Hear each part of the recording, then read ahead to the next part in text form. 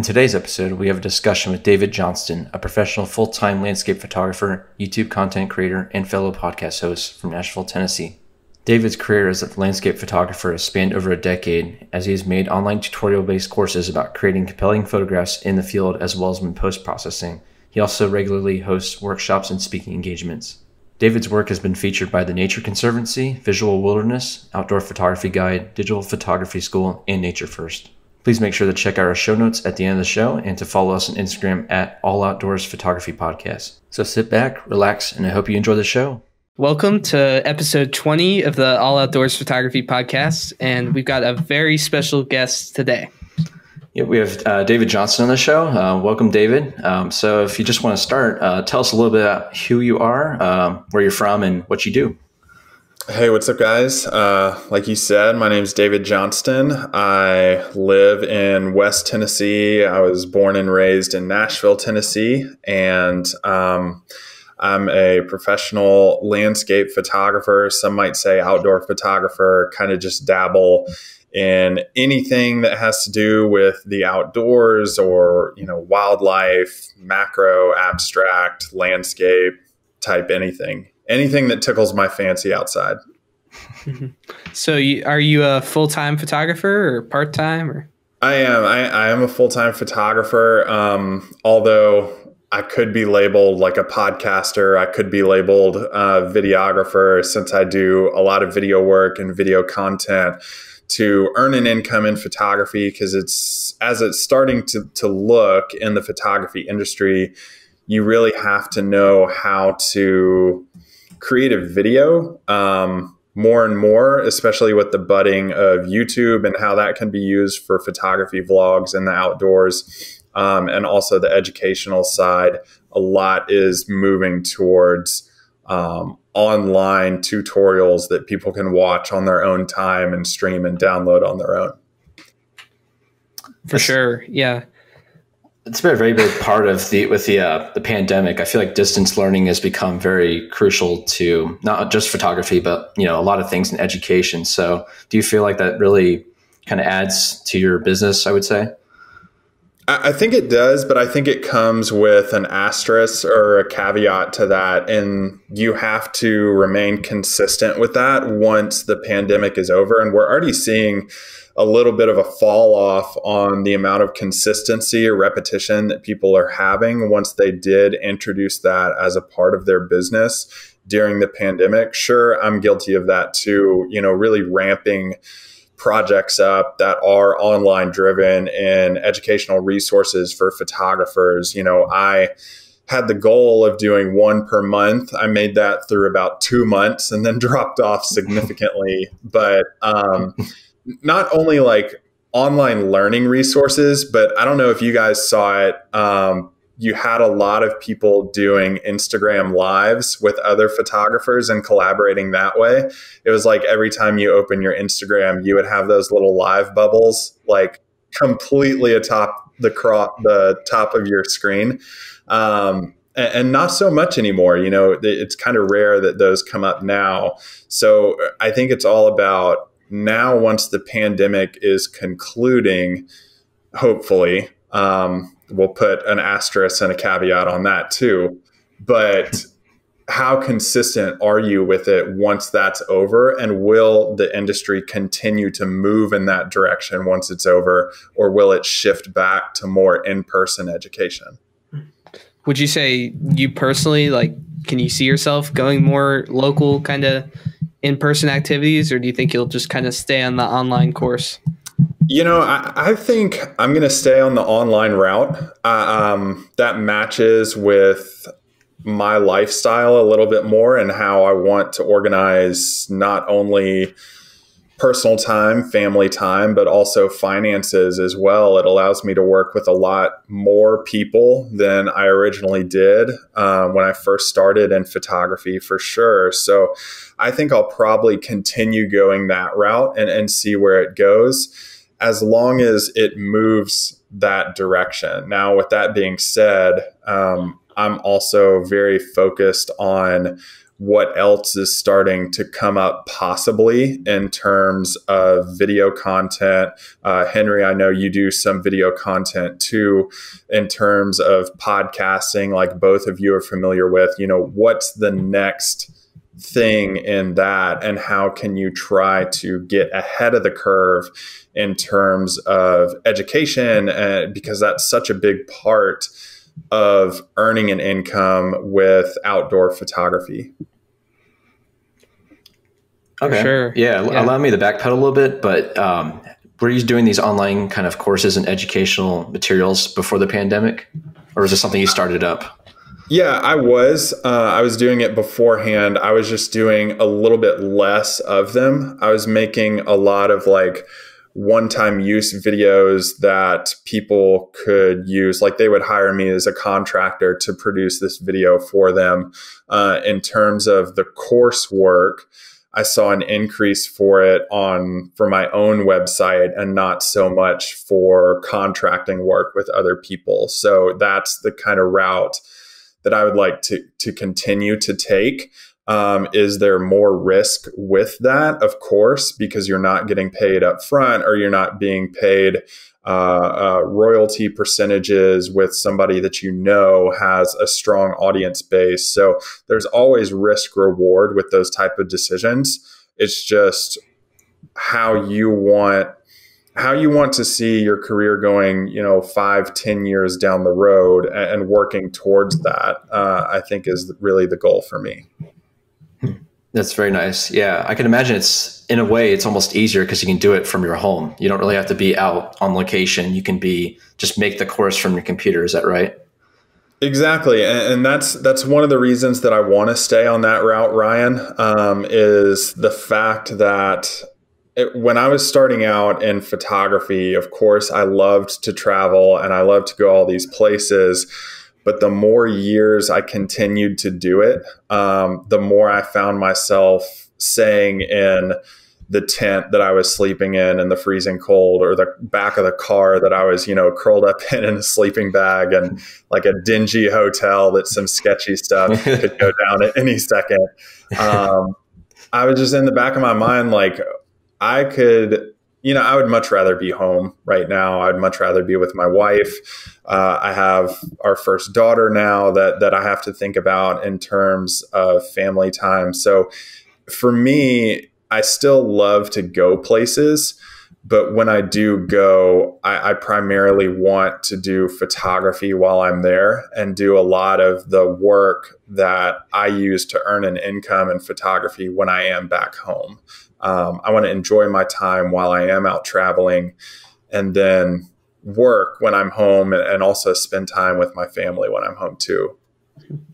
Yeah, I feel like that a good balance of kind of creating content with photography and just doing photography itself is very important. Do you ever find yourself, say if you're out in the field, I know you do photo vlogs, do you find your photography lessens a bit when you're out doing the vlogs? Do you feel pressured or anything? Yeah, 100%. It happens for sure, especially when you go out and you are thinking of a final result in mind, or maybe you've done a general YouTube search and that this topic hits really well on search engine optimization, or a lot of people have interests in whatever you're going to hopefully get the photo of. If you try to force yourself into that little corner, typically I find that you come away really, really disappointed. So instead of doing a lot in terms of that strategy, I've moved over a lot into just the vlogging, whatever happens. And I really focus on the photography first. So just a general example, this last trip that I went to the Smoky Mountains for, I spent all day just shooting. And I filmed all of the talking portions of what I was maybe sharing some tips about after the fact, in terms of the photos that I was capturing, or doing voiceover of what I actually shot in the field. So I'm trying to get around that after discovering that problem. And it really came up. I was talking after one of the podcast episodes that I did for my show. I was talking with Sarah Lindsay, and we were both kind of commiserating about the fact that your photography does take a step back a lot of times when you go into it with a strong focus on the video and sharing a lot of tips and hoping that your video is going to hit really hard with a lot of people. So I've been aware of that, but it is still something that I do struggle with whenever I do go out in the field. And sometimes, if it feels right and I'm in the creative flow on things, I just won't film a video, which is also very hard to do because I do think that some good could come out of it. But the enjoyment of photography is what I love so much, not necessarily all the video work that goes into it. Yeah, I've noticed that with quite a few of your videos is that you do kind of you touch upon briefly that there is that balance you have to strike where it's like you want to get the nice photograph, but you also have to make a video with a nice, strong narrative to go along with it.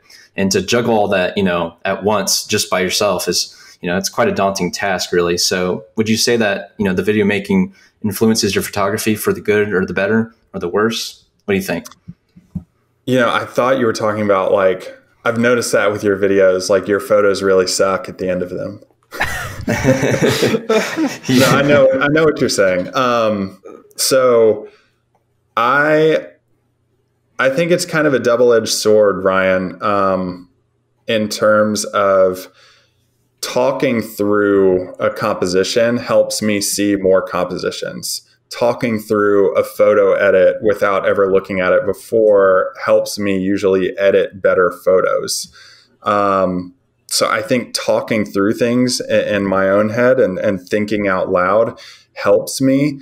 But in terms of being rushed and thinking about, B-roll whenever I am out filming videos really makes me lazy in terms of photography because I'm constantly, I take 2 tripods out every single time I go, 3 cameras, wow, juggling all these different lenses at the same time. So it's not like if I see a very small, intimate scene in a forest that I'm like, maybe the shot will work out, maybe it won't, I don't really know.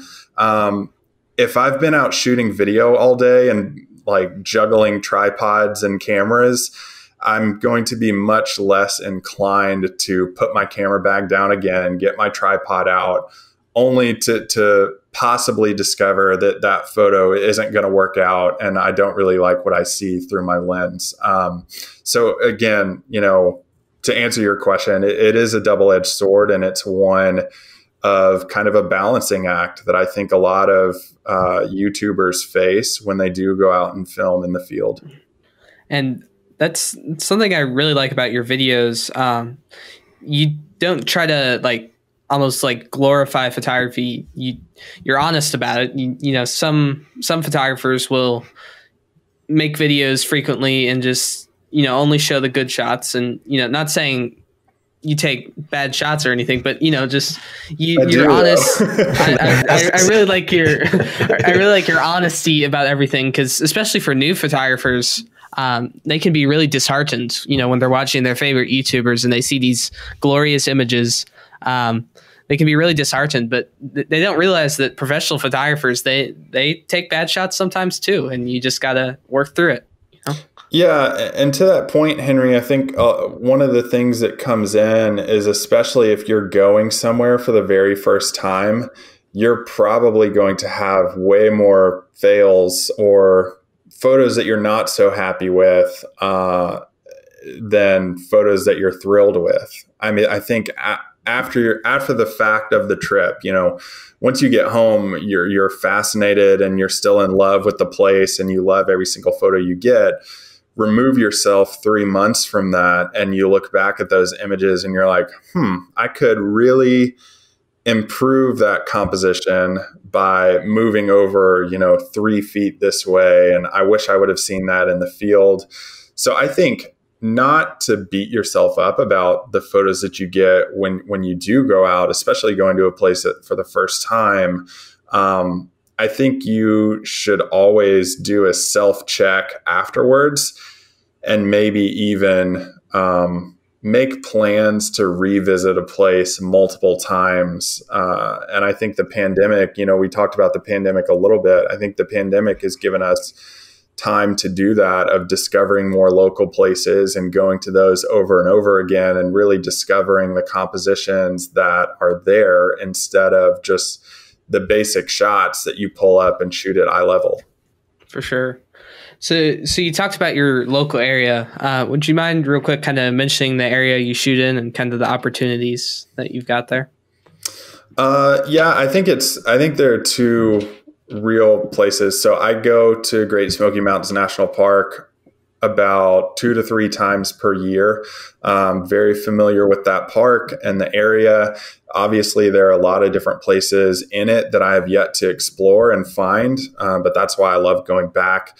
I just really enjoy it because it's so diverse in what you can find there, and the weather can change on a dime, especially up in the higher elevations of the mountains. In terms of more locally, like let's say an hour and a half to 2 hours outside of where I live in my house, I have places like cypress tree swamps, places that are rolling hills of wheat that aren't as spectacular as what you get out in Washington, but there are some cool like highlight and shadow types of shots that you can get out there. So that's kind of where I dive into. And more recently, I've been getting into time-lapse photography when the summer storms pop up over in my area. I like to go out and shoot time lapses of those storms. So since you said you're based out of West Tennessee, I believe. And so have you been shooting there all your life, or at least you're about a decade or so now of photography? No. And it's funny, since I did move to West Tennessee, it's been a real learning curve for me to shoot in this place and kind of some of the local locations, because you really have to search for them. There are a couple state parks that are pretty obvious, but a lot of the other ones, you really have to just be like, okay, here's a gravel road that looks promising. Let me just drive down this for the next 30 minutes and see if I can find anything. So I've had a lot of just days of going out and driving aimlessly and just scouting around to see what I can find and get an idea of where the sun's going to be during certain parts of the year. Can I see the Milky Way there? Where's is this going to be a good shot for winter photography or fall photography? So it's opened a new door and a new learning curve for scouting for me in terms of really planning out shots into the far future and really pouncing on the opportunities when those conditions come together and I can get out to those places. But I'm really more familiar with East Tennessee than I am West Tennessee. So it has been a big learning curve for me, Ryan. That's interesting. Yeah, you're just mentioning a little bit ago about the Great Smoky Mountains, and you said you only go there about 2 or 3 times a year. And I'm kind of surprised because a lot of your videos seem to be, when they're on location, seem to be from that place. So that seems really like a really small number of visits to go there per year. Is there any reason why? Why it's so small? Yeah. Why you seem to go there so seldomly? I think it's just because I'm lazy. It's a 5-hour drive and I don't necessarily want to drive 5 hours. I don't blame you. That's fair enough. Drive. That makes sense. Yeah. Are there any super close locations that you can just jump over to on just a free couple hours that you can go to nearby? Yeah, absolutely. There are several of those around me. Like I mentioned, a lot of the random cypress groves that I've found, I'll just, like I said, drive down a gravel road and find a lone tree in the middle of a field and know, hey, if a storm ever pops up, this could be a really cool shot to have in the foreground. A lot of different places like that. It's just, having the chance when those conditions do come together to get out and shoot those. So it's a lot of planning for opportunities and also planning for like years down the road. I think patience is really important too in those situations. Like you said, finding the tree and maybe not immediately photographing it, but kind of marking it in your head so you know to come back there when the conditions are right. Yeah, it's torture too, because when you see it, you're like, man, this is going to be such a cool shot, because you can envision it in your mind, but at the same time, you're like, oh, why can't I just do it now? For sure, yeah. I've noticed that too. Yeah, it's like with the local spots, you kind of, like we said, get more familiar with them over time. And something I've been doing recently is just, the more often I go to a place that's a few minutes drive from my house, is that, I'll see shots like you're saying. And I feel like patience is just the best part, because the best photographs really come from that patience, because, not everything comes to us, like the best, lighting conditions and all that. So tell us a little bit more about like your creative process, maybe. Like, what are you exactly looking for when you're out in the field? Man, that's a good question. Like, what's the first things you see, would you say? First things I usually see are the obvious shot. So I will get to a place and go to the most popular locations. I have no problem with that. And taking, the same compositions that people over and over have shot to death. And those are fun to do, because those are the places that you've seen and why you fell in love or wanted to go visit a place, and to see them for yourself. The one that comes to mind is in Grand Teton National Park. I remember standing behind the plaque of the famous Ansel Adams shot of the Teton Mountain Range with Snake River in the foreground. And I was just standing there thinking, like, how cool is this? Like, to stand in the same place that an icon stood in and photographed the shot that's been done, hundreds of thousands of times since that, is such a cool feeling and such a cool experience for me personally. But then working from that and whittling down the composition is usually my creative process to photographing something in my own style. So taking that shot, then I can say, okay, what's the most interesting mountain peak here? Then I take a photograph of that mountain peak. Maybe I switch lenses and get a telephoto out and really hone in on just shooting a portrait of like the mountain face. And then thinking, if I came back here, at sunset, what would it look like? Would this have alpenglow at sunrise? And thinking about different options for me. And if for my photography and those photographs that I really love the most, that I work for, are the ones that are so simple, that have like one subject and maybe another complementary subject in them, that are much less obvious in the field because you have to whittle it down so much. Those are always my favorite photos. What you're describing, I've kind of, I don't know if you've noticed this, but I've kind of seen a general move kind of more towards that style. Why do you think that is? Kind of the more intimate kind of landscapes? I think it's because people are tired of the same images they see on social media all the time. And again, there's nothing wrong with going to those locations and photographing them. I do it all the time, like I said, but I think it's just because people are tired of it. The intimate shots that really make people look at a little bit longer and think about, well, what is this? Where is this photographed? And the ultimate question, how did you get this shot? It really opens the door for conversation, and not only conversation, but it opens the door for, I think, relationship for a lot of people, and friendship and communication. And, a lot of the photographers that I know, those same shots are the ones that jump out to me, the ones that they've been all over the globe or all over the Western United States, but a shot of like just a very small scene of snow falling in front of some aspen trees that could be literally anywhere in the Rocky Mountain chain, are usually the ones that really stand out to me. So I think it's just fatigue, really, of the shots that you see over and over. Mm-hmm. I would definitely agree with that. I feel like it can really allow you to develop your own style too as well. Kind of leading off of that, would you say you kind of have a style to your work besides the more intimate side of things? Like, would you put yourself in like a category or? I don't think so. I jump around a lot to different things that interest me.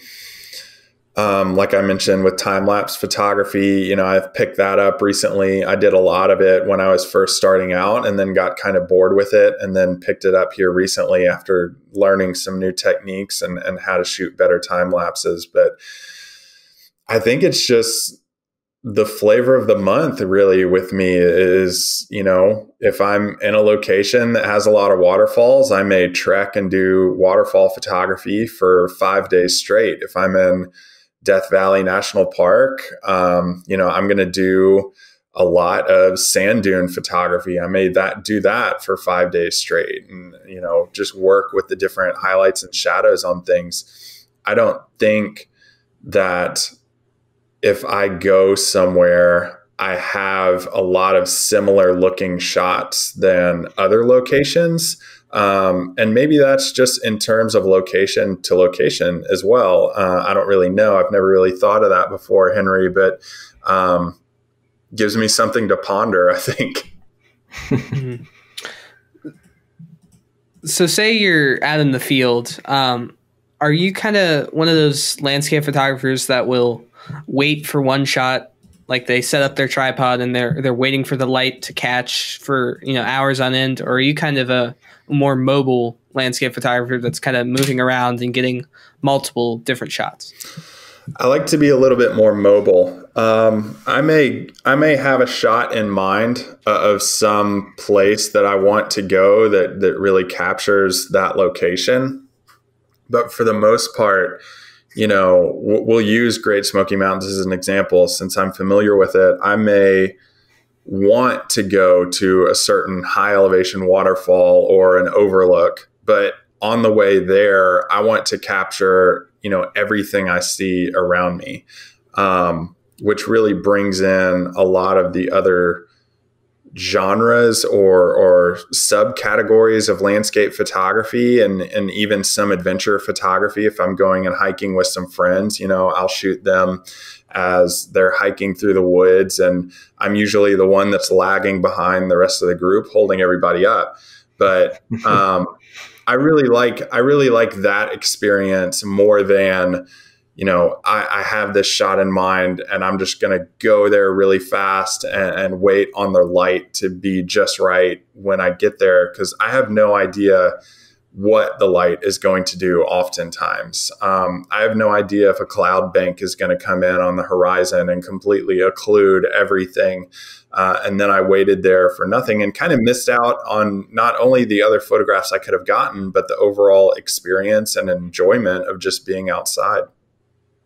I've been on both sides of the coin, kind of like what you're saying, where I've gone out with a predestined kind of idea of an image in mind. And you get lucky sometimes and the light hits just right and everything works out. And that's great. But I'm definitely much more with the more reactive side, I will say, of just going out and seeing what the conditions are and reacting accordingly with the camera. Yeah, Ryan, I'll give you an example. In that same shot, I was talking about the Teton shot where Ansel photographed. I noticed just the range in front of me and how cool it would look at sunrise, because you would get that warm glow on the mountains. And I came back the next morning and I was photographing and I was like, I'm just going to wait on everything to kind of come together, because I had this composition in mind. And as I waited, the fog continued to roll into the valley and it completely covered up everything that I was photographing. And I noticed up the road a good bit that the fog was clearing up that direction, but the sun was like getting really close to the horizon line. So I sprinted back to my car and jumped in, threw my camera in the back seat, and drove up to the next parking lot. And when I got there, I grabbed my camera, jumped out, ran up to the edge of where you can stand for the overlook. And literally at the same time that I'm coming up to that edge, a big elk comes up over that as well. And we almost collide and hit each other. And like, I would have been like hospitalized because that thing was enormous. But, Wow. I got the shot, I got my camera all set up, and within, 10 seconds, the photo was taken, and then the sun came out and the shot was gone. So that's kind of like gives you an idea of what I like to do and kind of the chase that I like to have when I am out, for lack of a better term. Yeah, I feel like the pursuit of photos, for me at least, and you probably feel the same way, always kind of yields the best results. Or not even the pursuit, just kind of you're out there and what happens is what happens, and just kind of reactionary, but still definitely intentional. For sure. Yeah. So what would you say are your favorite techniques when you're out in the field? Do you prefer to do a lot more long exposures? I don't know if you do any macro or anything of that sort of style. Or do you like to do more telephoto landscapes, wide angle? Like, tell us a little bit more about your different techniques you use. Yeah, I would definitely say that I start out in more of a telephoto look when I first get to a location or a place. But the more I go there and the more I sit there, and like I said, whittle that composition down to something that's very simple, I've found myself using my telephoto lens more than any other lens that I have in my bag, just kind of picking out different things that make a place unique.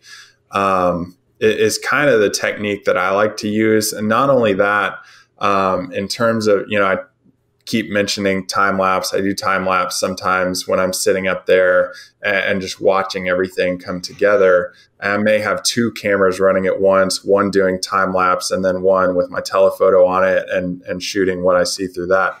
But macro is one that I've been a little bit interested in, but I've always been really bad at it. And I just I'm bad in the fact of focus stacking. I can never be patient enough to get like every little minor detail within focus range. And one of the lenses that I just picked up is a Lens Baby macro lens. And what it does is it puts this like ethereal effect on the outside of anything that you're focused on. And that's at the widest max aperture. Now, the smaller the aperture ring and the opening that you go within the lens, the less ethereal effect that it has. So if you're photographing at like 1.8, it's going to be really hazy and dreamy. If you're shooting at like f8, it's going to be much less so. And that type of photography allows me to get around that problem that I always have in macro of not getting everything in the stack perfectly in focus so that it all comes together. The ethereal look and the dreamy look allows me to play around in the editing process a lot too. So macro is definitely something that I've picked up recently and really been enjoying a lot more recently, especially with that lens. Because instead of doing like an entire flower, you can focus on just the edge of like a rose petal, and everything else is this blurry, dreamy mess behind it that I've really found interesting and fun to play around with, especially this fall with a lot of the fall color that's been on the trees. That's super cool. Macro for sure is, especially like during quarantine and stuff, it's a good way. Even in your own backyard, you can get some decent photos, and you can just, you get the wides of the landscape, you can get into the telephotos, but why not go even smaller and, capture the individual leaves of everything. So for sure. Yeah, that's definitely true. And you can always be like the weird guy down like an inch away from a blade of grass that everyone's staring at. Yeah. Too many times I've been out in like the middle of the trail. Yeah. And I get scared by some dog or something and they go, hello, behind me. And I jump because I'm just knelt over. I look like a weirdo. I'm just knelt over, or looking at a flower on the ground. Yeah, exactly. Yeah. And I like how you're definitely a landscape photographer, but you don't try to limit yourself to a certain style. Like you don't try to do just wide angle shots or just telephoto. I like how you shoot a nice wide variety of things, because I feel like people can get caught up in labels sometimes when you just definitely do not need to have those. So and that's a funny point, Henry, because I was going through like a really difficult time in my creativity with photography, and I was having like a lot of life changes. And I remember I talked to John Barclay, who's he's like a Zen master in photography. He's so wise. Everything he says, I like hang on every word. But we were talking about it and like some of my struggles, and he was just like, if you just see something that you think is cool, just take a photograph. Like, don't overthink it too much. If you just see something that interests you, whether it's light or subject or anything like that, just take the photograph. And that's really what helped me a lot when I was coming out of that creative slump, and really struggled to take any photos really that I found interesting. So yeah, I credit John with a lot of what I do in terms of versatility in photography. To build upon that, one of my favorite phrases is photographing democratically. So it just means, the Grand Tetons would be like a very big deal, of course, but it's just as important to me with the camera as like a leaf on the ground, on like a busy street. It's like the same thing to me in that sense. 100%. Yeah, for sure. And I think if you take that approach and you put that much work into really every type of photograph that you take or every location that you're shooting in, you're going to have a lot more fun in photography. It's always fun to go on a trip and see a new place. It's always fun to experience a new culture or something like that. But, is it always fun to go to the same trail in your hometown that you've been to 20, 25 times before? If the answer is no, and you're not really finding anything new, maybe you need to do a double check on what you're doing when you are out there. Are you upset that you're not going to a new location or like an epic place that you've seen on Instagram? Or are you just happy to be outside with a camera? I think that enjoyment and that natural love for it is directly correlated with creativity and good photos. On the topic of creativity, do you ever find yourself, I guess you could say, challenging yourself? Do you ever just go out with a lens and just a camera body and see what happens? Or do you like to be more like formulaic and more thought out with your going out in the field, let's say, with your trips? I'll limit myself sometimes, for sure, Ryan. It's rare if I do, but I will limit myself in that way sometimes. One idea that I've had recently is my parents recently found my first film camera at their house, and I've been thinking about trying to use it and trying to see if I can get anything good with that. Because it was like, man, that was like 20 years ago now. So wow. Do I still remember that? I'm not really sure.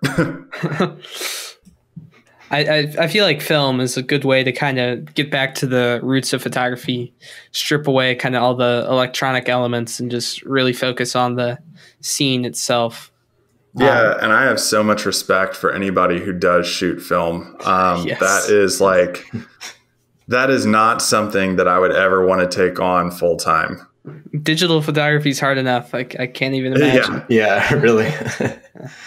For sure. And kind of leading off of that, we've got a good amount of gear fans on this show, listeners, and me. I'm a pretty big gear fan myself. So if you could just briefly touch on some of the gear you use to capture your shots. Yeah, and my bag has really changed a lot this year. It's kind of taken a huge overhaul from the beginning of the year. So right now I'm using a Sony a7R II. Primarily my wide angle lens that I'm using is a Tamron 70 to 28 f2.8 lens. Just an awesome lens for that camera in particular. I've also been using the Tamron 70-300 f4.5 to 6.3. I have a 70-200 f4 from Sony that I use sometimes if I'm shooting like 2 telephotos at the same time. I can double up those lenses and shoot with 2 cameras and get kind of double the shots that I get from a location, or use 2 techniques at once. In terms of anything else, I still shoot with my old A6000 and my Rokinon 12mm, especially for night photography. That's still a great setup for me.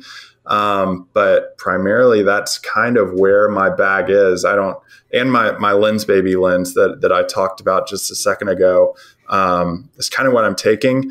It's more than I'm used to with gear, because I used to limit myself. And Ryan, this kind of goes with your question just a second ago. I used to only take my 70-200 and my 12mm out with me when I had my A6000. That's all I was shooting with.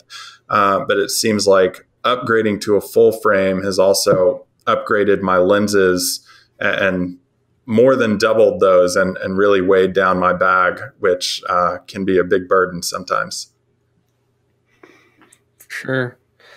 When a lot of people in landscape photography will use filters, polarizers, NDs. Do you find yourself using those frequently? Yeah, I use polarizers a lot, especially for waterfall photography. Those are a must have, and visiting the Smoky Mountains so much as I do, I have to have one of those in my bag. Not only there, but like some waterfalls around Nashville that are a little bit closer, I visit those several times a year and try to get new shots and compositions there. And a polarizer is just a must have for me. I think that is necessary. Recently I've been using a Nisi polarizer. I had used a Haida polarizer in the past, but I like the Nisi and what it allows me to do. And then, I do some long exposure stuff. It's very rare that I do, with some, ND filters, but grad ND filters I do not use in the field. I do all grad ND and post-processing. Awesome. Yeah, that's fair. And if you wouldn't mind, kind of what editing software are you using, and kind of what your post-processing workflow is after you get back from the field?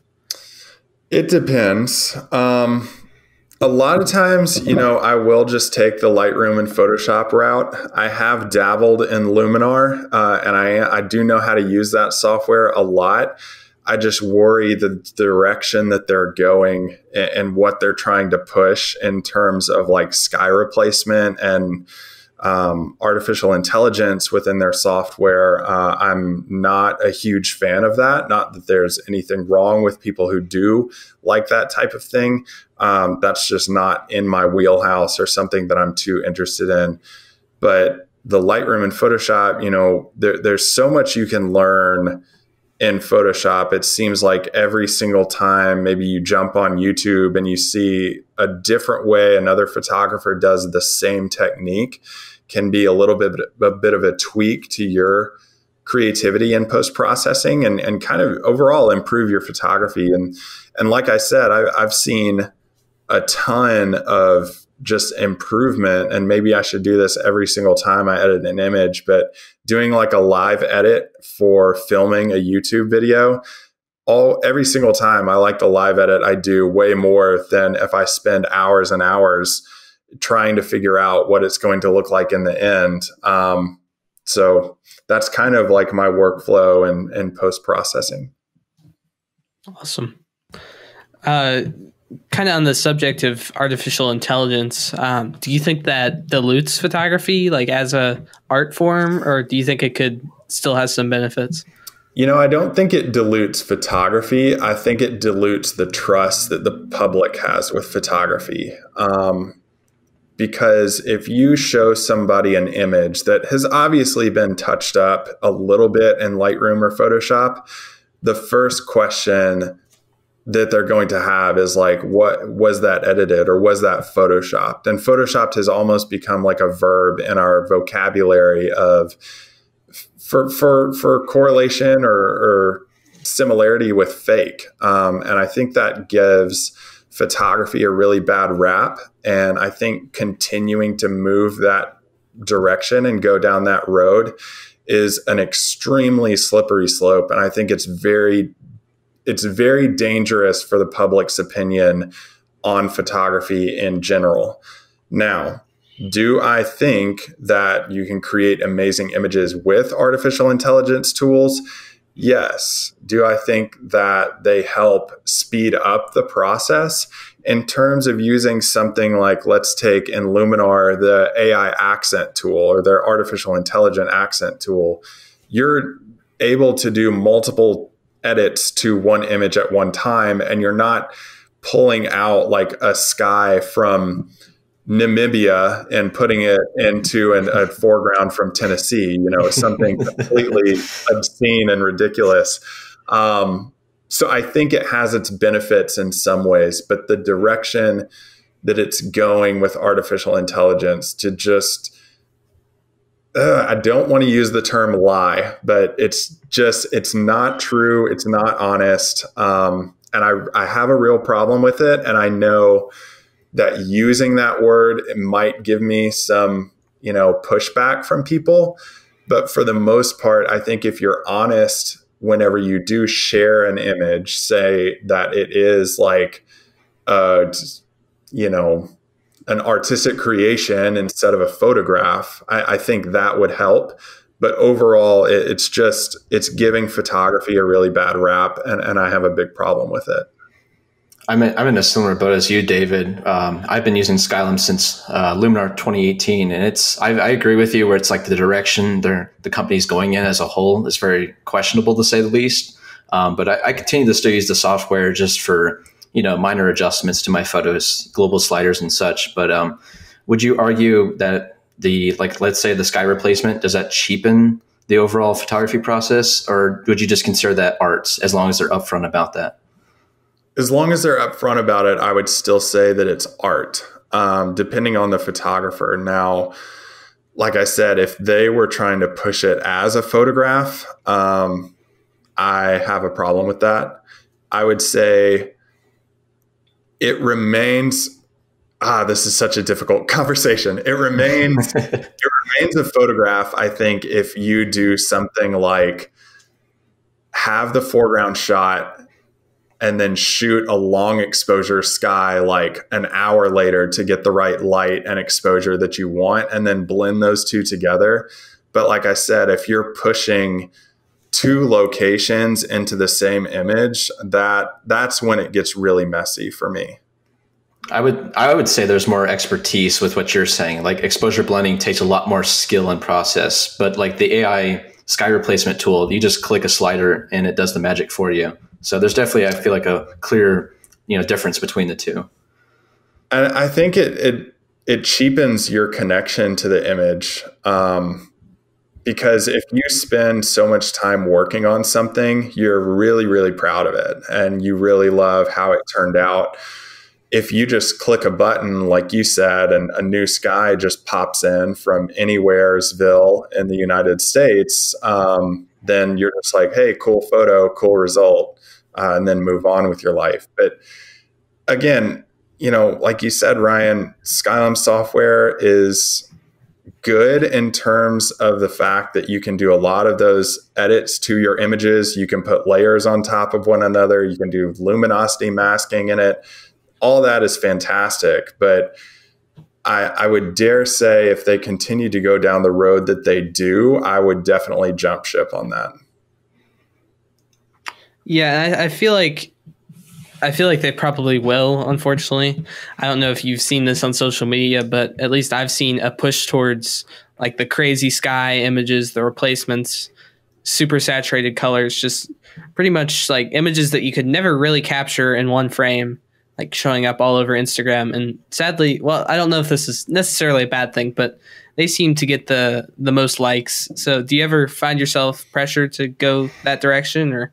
I don't have pressure to go that direction. The pressure comes in is whether or not I should call them out for it. And I don't know which approach I should take on it, because I have in the past, and doing it in like a really nice way when their post was an absolute blatant lie. I have messaged somebody before and been like, come on, man, like you can't do that. And it usually gets into some pretty heated waters pretty quickly. So I should probably just stay out of it and ignore it. It's good on you for doing that, at least, because a lot of people, I feel like, would be quite afraid, to say the least, just to call someone out on their bluff and to say that they're lying. You know, a lot of people don't have that, you know, that type of spine, I guess, to really say it to them. Well, it was a shot of downtown Nashville, and it had a Milky Way behind it. And I was like, dude, this is literally impossible. You cannot do this. And I think another one had like a moon or something in the same shot. And I was like, you can't even see the Milky Way with a full moon out. So this is like, again, literally impossible for you to create this. Yeah, that almost calls back to that great debate over that Peter Lick photo. I don't know if you've heard about it, the one where the moon's like over the mountain, like perfectly, and there's huge debate on that on the internet. Yeah, it's just so much more fun to me to try to get an image naturally like that and just play with what I have there. If a full moon is setting or rising over a mountain, you know, I'm not going to click it and move it over into a different part of the sky. Now, there is some wiggle room or gray area if you're doing like a, let's say a lunar eclipse sequence over a night, like a night sky, and you have one foreground. That's a little bit different. And obviously when you post it, you're like, this is multiple frames, you know, shot in different sequences as the full moon becomes eclipsed. So I think there's some gray area there too, but obviously it becomes a very slippery slope.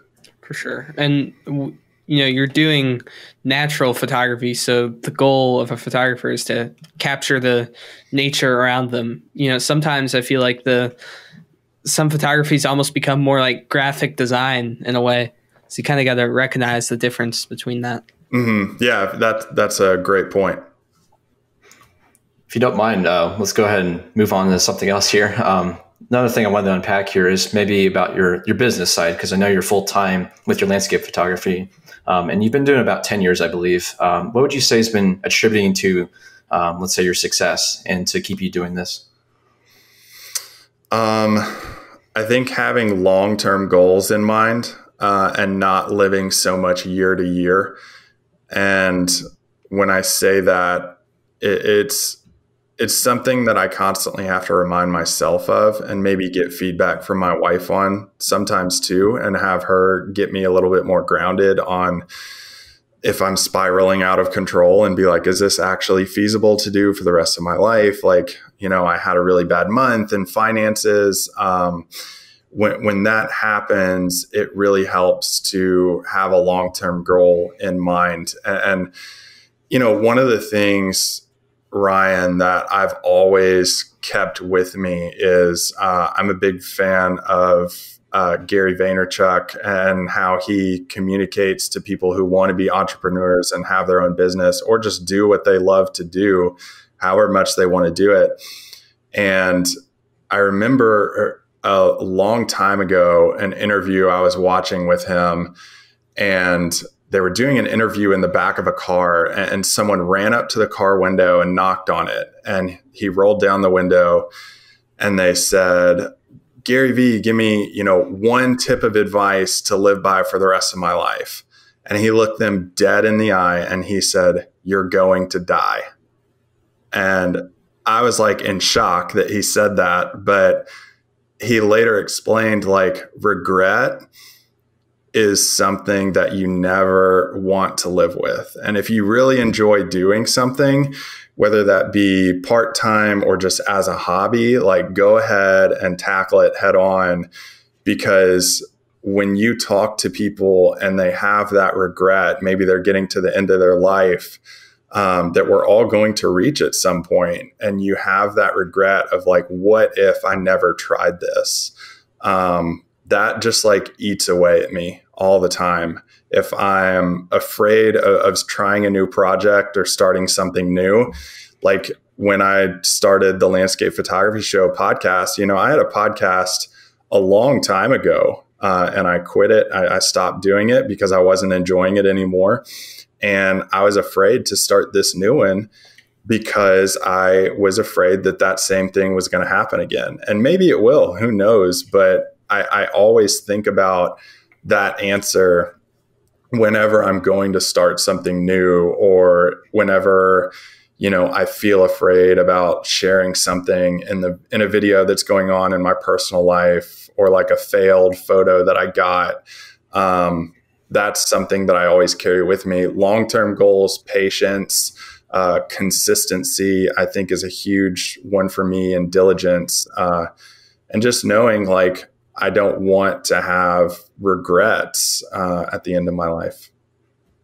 I can attest to you, David. Gary Vee is definitely a big influence on my work. In the same way as you, we're just entrepreneurship and just personal motivation to just keep doing what you're doing.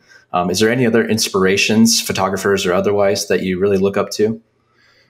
John Barclay, I mentioned him, is a big one. Other people like Josh Cripps have been instrumental not only in giving me advice for the business side of photography, but he's always been someone who's great about sharing his time and, talking back and forth about photography or life in general. Let's see, other people. Sarah Marino and her husband, Ron, have been great. Ron's not doing photography anymore, but Sarah still is. And I check in with them several times throughout the year and talk to them about projects that come up. But, those would probably be big ones for me in terms of, I think, just like friendships and relationships that I've built in photography and just talking with people. Dusty Doddridge is a good friend of mine. We go out and photograph in Tennessee and the surrounding states several times a year. And he's always somebody that is literally like a kid at heart. I don't even know how old he is, to be honest. I probably should, but he's way younger than me, and his energy level and his exuberance for life. So all those people are people who feed into me and help me keep going in photography and continue to be inspired by it. Awesome. So here on the show, we always like to give a little bit of beginner tips to our audience who may be listening.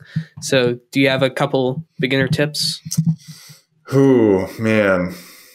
See, this is where it becomes a problem when I'm like, don't tell me what we're going to talk about. Let's see. Beginner tips. I would say don't get into photography and only have your wide angle lens connected to your camera. I would say really explore using a telephoto lens a lot when you're first starting out, because you don't want that experience to come in later on down the road and think about all the shots that you could have gotten when you were just using a wide angle lens. I would say what my friend John Barclay said to me, just if you see something interesting, photograph it. I would say on the business side, if it's really something that you want to do, find somebody who will help you and be a mentor to you and be somebody who will encourage you to keep going, but also somebody who will keep you in check and be like, hey man, if any females are out there, not just guys, but like you were way out of line there. I think people who can keep you in check and really help you with that is huge, especially in photography when there's so much like risk. There's so much eating at you to say, if I could only get that much further into the landscape, I could get the good shot when there's a sign there that says keep out. That's like huge for me. You should never do it, but that temptation is always there in the back of your mind. So someone who's going to keep you in check with that stuff is really good. So that would probably be my advice for anybody starting out.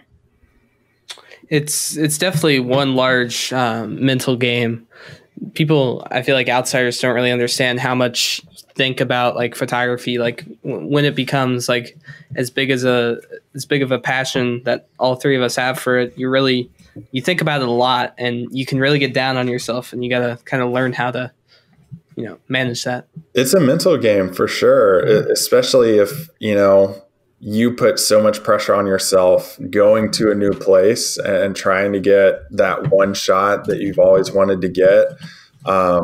Being flexible and just working with what's right in front of you is huge. There's a saying that I always have. It's not, you won't find happiness in a future imagined or a past remembered. You'll find happiness and joy in the situation that you're in right now.